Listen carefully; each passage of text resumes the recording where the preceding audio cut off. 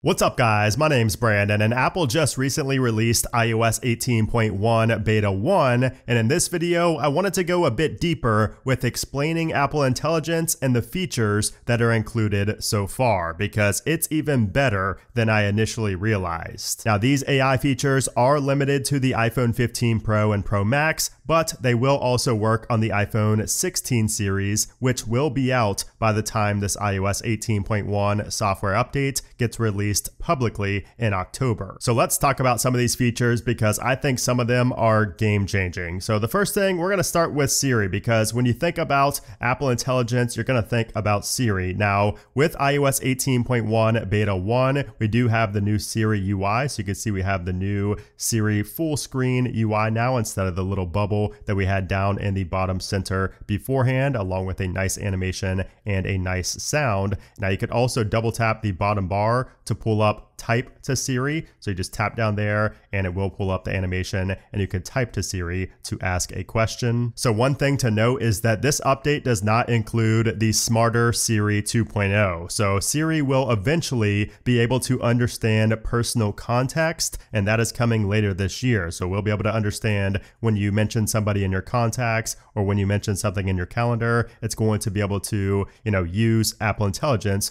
to better understand personal context. But that is not here just yet in Beta 1. Now also, Siri will be able to perform actions in applications, including third-party applications. Now that's not coming until a later software update after iOS 18.1, but that is something to expect. And of course, I will make a video on that when it does get released. Now I said that we do not have the smart Siri 2.0 just yet, but we do have a slightly smarter Siri, at least here in these early betas of iOS 18.1. And that's because now Siri can maintain context between requests. So this is nothing new. We've been able to do that in iOS 17, but I've noticed after the third request, this new Apple Intelligence, Siri really thrives. So let me show you an example. How long does it take to drive to Yosemite National Park? What's the temperature there?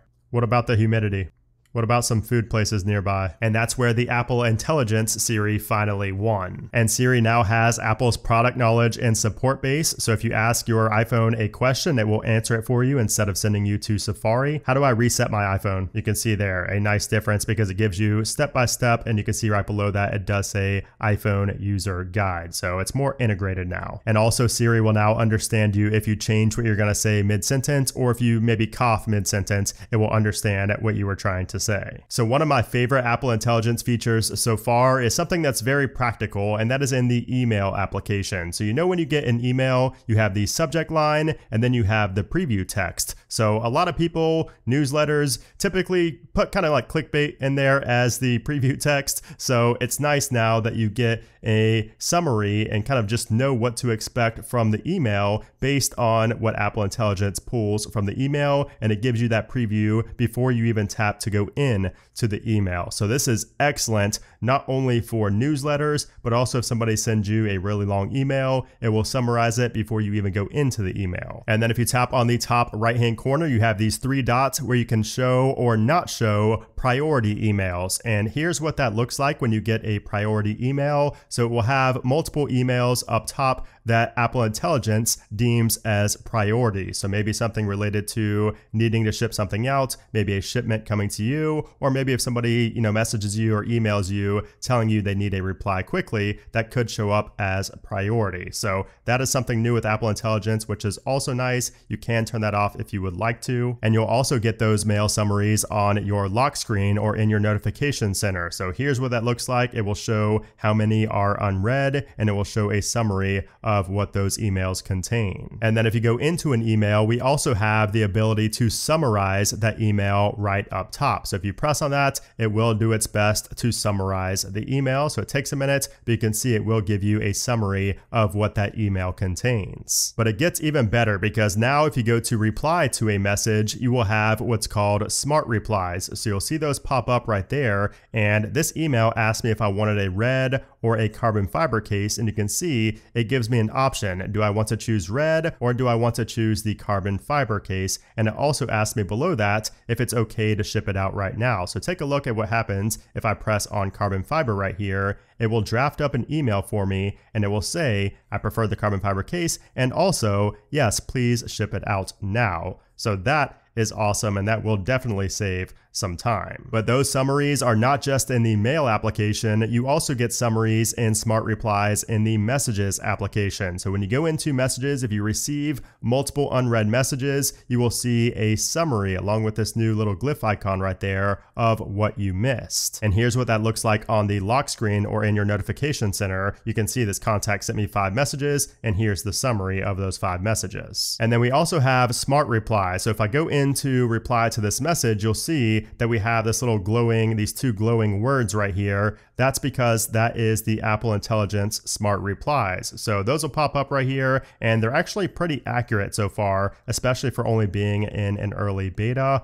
but you will be able to smart reply to people easily now as well. So one of the biggest additions to Apple Intelligence are going to be the writing tools. So this applies to anywhere where you can write text. So whether that be the messages application, mail, notes, wherever you can use the default keyboard, you can access the AI writing tools. So if you have some text and you go ahead and select that, you will see that we have new options down below. So we have proofread, rewrite, those are 2 quick actions, or you can tap on the Apple Intelligence icon and it pulls up the full writing tools menu here, where you can also change the tone to friendly, change the tone to professional, or change the tone to be more concise. And then you can also create a summary, create key points, create a list, or create a table based on the text that you've selected. Or if you have data, you could also convert that data into a table. So we're going to try out some of these real quick. So proofread is something that's similar to what Grammarly does. So this could be potentially, something that's going to make people cancel their Grammarly subscription. So we're going to go ahead and do the proofreading and see what it says. So we have 3 changes, and you can tap on the arrows to go through it, and it tells you why. So this one is a word usage.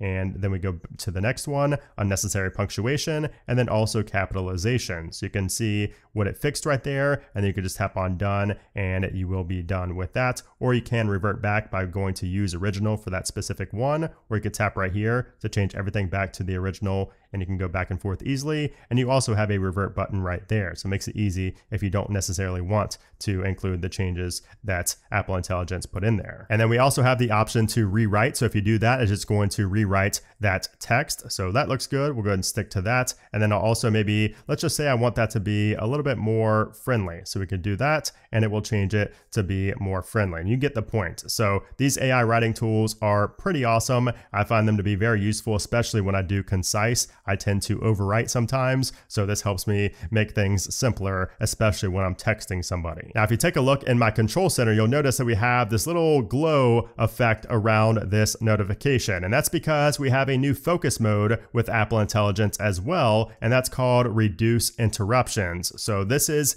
in your main focus bar by default. You do just have to turn it on. You can see it will say right there kind of what it does. It says limit interruptions to only important notifications, and you will get that cool little animation surrounding it when you do get that notification. So if you go into your settings and then go down to focus and then go down to reduce interruptions, and from here you still have the ability to add or remove people or applications that you either do or do not want to allow notifications from. So you can kind of, overwrite these settings for certain contacts or applications. We can also now create a memory movie using Apple Intelligence. So if you go into the Photos application and go down to Memories, you'll see right here, you have the ability to tap on Create in the top right, or just tap right here where it says Describe a Memory, and you will see this really awesome glowy animation, and take a look at what happens once I describe what I want to make the memory movie about. So I typed in that I want to see my cat in the winter, but no people, just him. So we're going to go ahead and create that and take a look at the really cool animation right here. So you can see all the different people,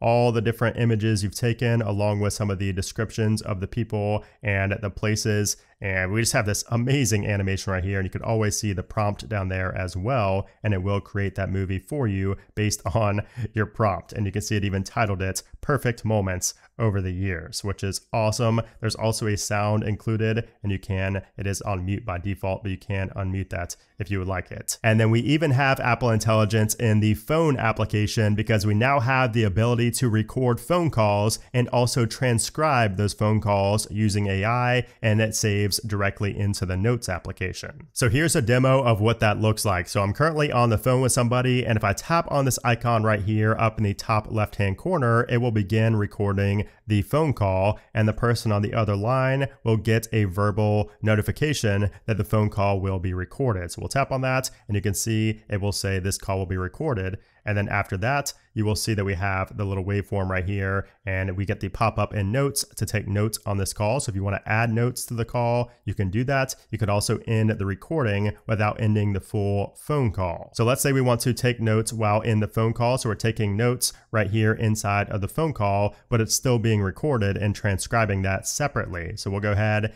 and end this call. We're actually just going to end the recording, and you'll notice that once we end the phone call or end the recording, whatever one you choose, you can view that saved call. So here's a look at what a real phone call would look like in the Notes application after you record it. So you can tap on the transcription down here, and it will show local, so that's what you're saying, and what the other person on the other line is saying. And you can kind of scroll down all the way down here and see everything that's been said. You also have a summary up top, so you can summarize the full conversation, which is great. So that's a pretty accurate summary, and that was about a 5-minute phone call, I believe. Yeah, a 5-minute phone call right there, and it transcribed that and summarized it very nicely. And it also shows a preview of everything right here as well. And this also creates a new album inside of the Notes for call recording, and when you go into there, you can see all of your phone call recordings. But just know that when you're doing the phone call recording, the other person will be notified that you are recording them, and then when you play back the phone call recording, you hear both yourself and the person on the other end, not just the other person. So that is just a first look at Apple Intelligence in an early beta of iOS 18.1. And there will be more features and more changes to come, so be sure you are subscribed to the channel so you don't miss out when I make a video covering the next batch of Apple Intelligence features. But if you enjoyed this video, and if you think that these features are useful, let me know with a comment down below. And of course, if you enjoyed it, give it a thumbs up. But anyways, guys, thanks again for watching, and I'll see you soon.